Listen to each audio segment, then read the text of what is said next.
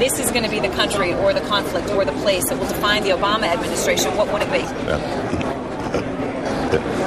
The president-elect is coming into office at a moment when there are upheavals in many parts of the world simultaneously. You have India, Pakistan, you have the jihadist movement.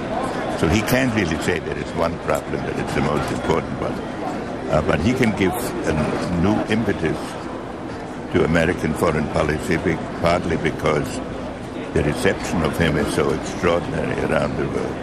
I think his task will be to develop an overall strategy for America in this period when really a new world order can be created. It's a great opportunity. It isn't just a crisis.